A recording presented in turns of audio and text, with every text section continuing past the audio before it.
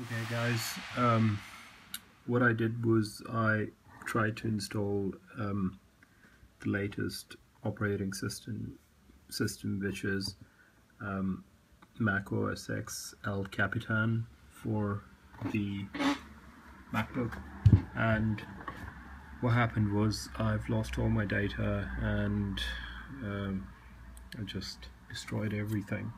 So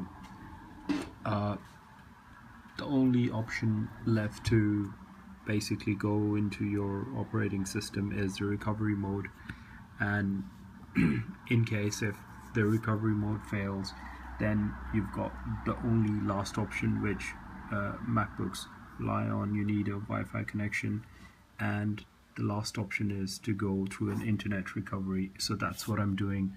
After haggling through a couple of hours, I figured it out that it's Command, Option together, and R.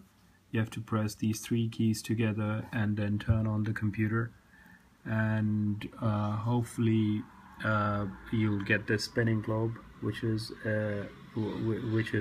basically very important. And from here onwards, it'll give you an indication over here which Wi-Fi's you need to connect, and you just need to connect to the Wi-Fi. And from there on, you have to click on the globe, like double click, and then it'll start downloading the internet recovery. It says over here 5 hours 43 minutes. Well, it depends on your internet connection, so I don't know, for some reason mine is very fast, but it's really showing it's going to take a lot of time. I've got no choice. And yeah, so guys out there who are planning to upgrade to the beta version of El Capitan, if they have a stable operating system, I recommend do not install El Capitan at this stage, because it's just literally it screwed up my whole OS, and I'm just, you know, I'm just stuck in just starting everything from scratch. Okay, so after that Earth logo was showing up and it downloaded, it said it's going to take like 10 hours, but it really didn't, and it's just been 30 minutes and it's downloaded the correct operating system automatically, which is OSX Yosemite.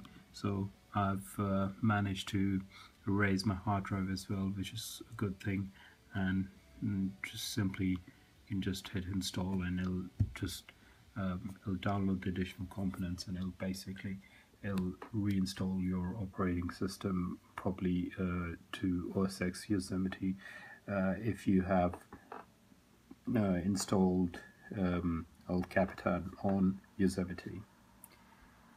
So guys, that's the only way where you can really get out of the mess. If you have downloaded the beta version of El Capitan on a current working version of OSX Yosemite, the best option would be to restart your computer, Command, Option, and R, and then the spinning globe will come, connect to the Wi-Fi, then it'll restart, and then simply you just have to do the further downloadings, and that's it.